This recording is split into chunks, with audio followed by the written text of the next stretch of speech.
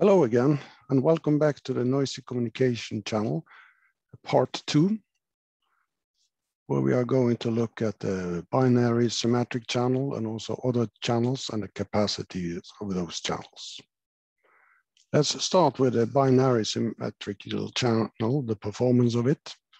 And here you see a graph that shows the error rate 1 minus p as a function of the capacity, which has maximum of 1. And here is the binary symmetric channel, and you see there is a probability of having going from 1 to 1 is p, and going from 1 to 0 is 1 minus p. And since it's symmetric, it's also the same probability of going from 0 to 1, that is 1 minus p, and from 0 to 0, which is correct, is p, and 1 to 1 is also correct.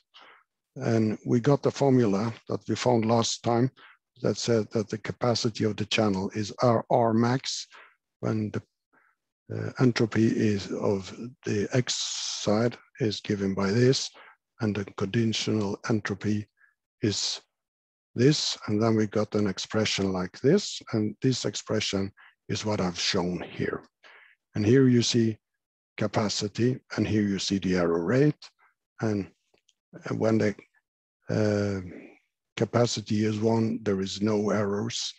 And you see here, when the capacity drops, also the error rate increases. And when you come down here, where you have no capacity, the error rate is 1/2. That means that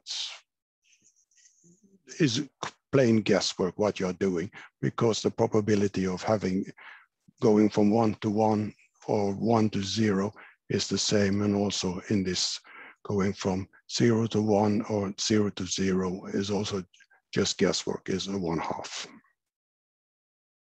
You can also look at the so-called correct rate, P, as a function of capacity, and they use the same formula, but just a different graph. And here you see the capacity down here and the correct rate. And you see that when the capacity is 1, the correct rate is 1. And as you go downwards here, the capacity lowers, then the correct rate drops and is 1/2 when the capacity is 0, because then it's just guesswork what is happening here. Now we are going to look at the binary symmetrical channel with Gaussian noise, random noise. And here you see a signal and going from 0 to 1 and down to 1 again, to 0 again. And it's called non-return to 0 coding, because we're representing 0 with a negative voltage and 1 with a positive voltage. Here you see transitions from 0 to 1, and here from 1 to 0. And the noise you can see around this one. The value that you should expect is this one, but then you have some noise around here. And the standard deviation for the noise is given by this blue line here, and here this one. So in this case here, there's a little less noise here than this one, because this one is broader, there's more noise. And the problem is when you are, for instance, sending a 1 and you receive something down here, then you guess incorrect, because you are sending out a 1 and receiving what you guess is a 0, and then you get an error. And it's the same way if you have a lot of noise on the 0 signal, so you come up here, then you will guess it's a 1, and then you also get an error. So we are interested in the area under here, because this represents the area where you do guess wrong. So this is the area where we are interested in. So here is just one more way of looking at it. We see that x1 is the positive value, A, plus some noise, and is given here. Here is the noise, here is the A value. And we have the same here on the other side. It's the negative value, which representing the 0 is minus A, and with some noise around it. And this distribution here is given by that one. So that is 1 sigma squared to 2p A minus 1/2 x minus A divided by sigma squared. So that gives the shape of the Gaussian noise. And we, as said before, we are interested in these two areas here. And the area under here, the statistics can say that is the error function. And we are interested in that one. And that is called the complementary error function. And that is 1 minus the error function. But you see here that is A minus t squared dt.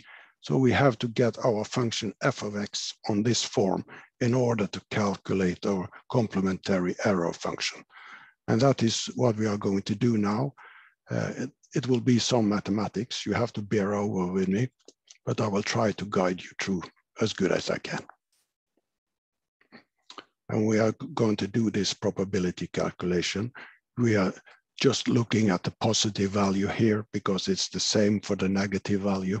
It's just mirrored. So let's start here. We have the normal distribution, f of x, 1 sigma squared 2p A minus 1/2 x minus A divided by sigma squared. And we start by making a substitution. U is x minus A. And that is, of course, to get rid of this one up here. And then we have to get new limits on the integral. So it goes from 0 to lambda instead of from r to lambda, r plus lambda, sorry. And then it's 1 sigma squared 2p A minus 1/2. And instead of x minus A, we now have u and du. And then we substitute this here, 1/2 u squared sigma squared here with t squared, and taking the square root, we get this one, and then we take the derivative, and now we have du as a function of dt, and we can substitute du with dt, and getting this formula here. We have to also then change the limits. So we got now these limits instead, and we get something that is close to the error function here. So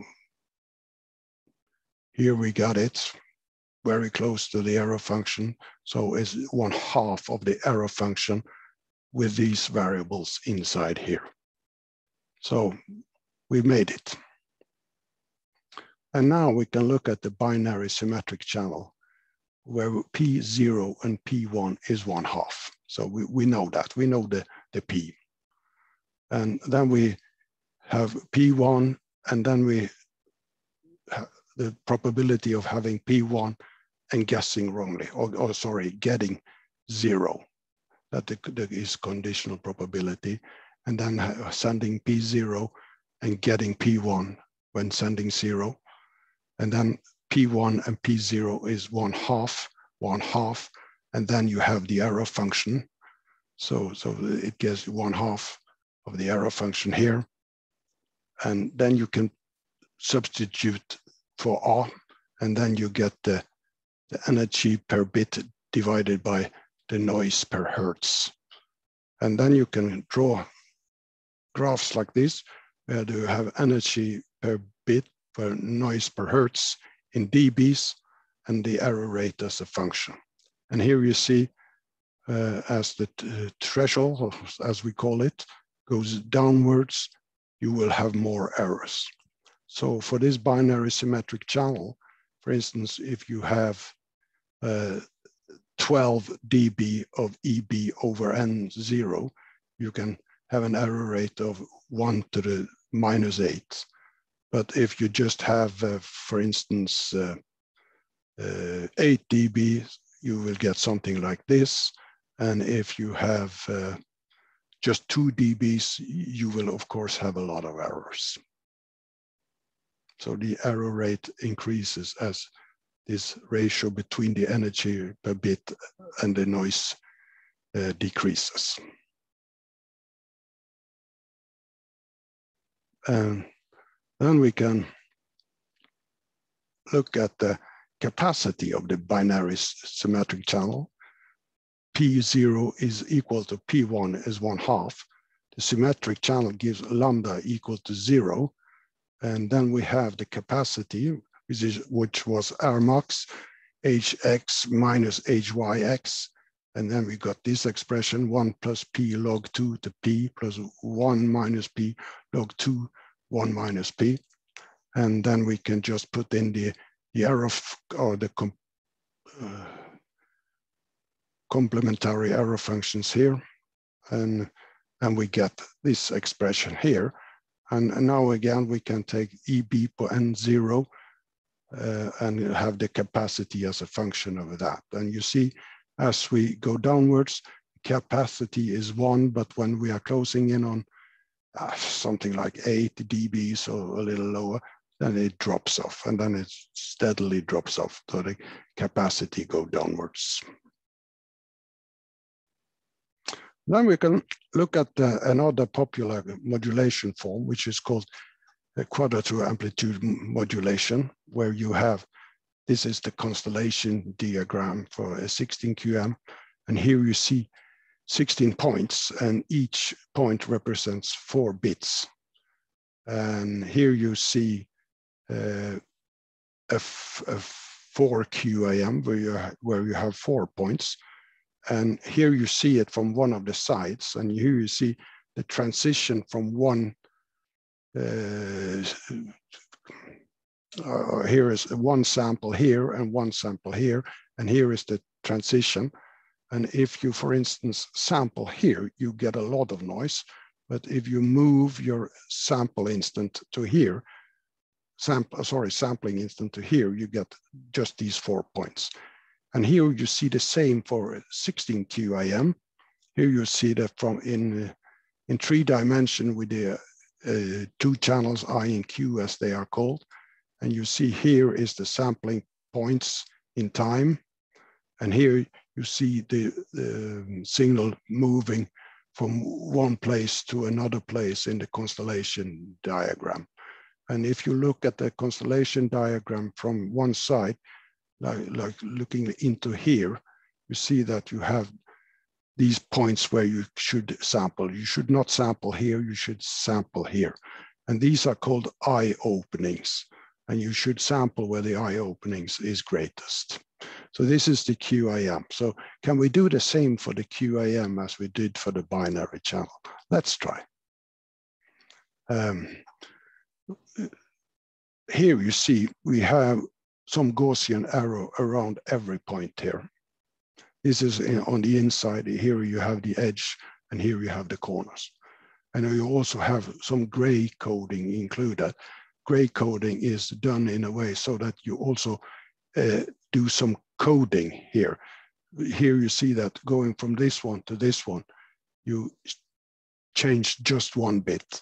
And going from this one to this one, you change just 1 bit. But if you go from this one, you change more than 1 bit. So, and also you can, when you're going from this one to this one, you also change 1 bit. So you can put coding into the constellation here, or the symbols. And this is called the gray coding.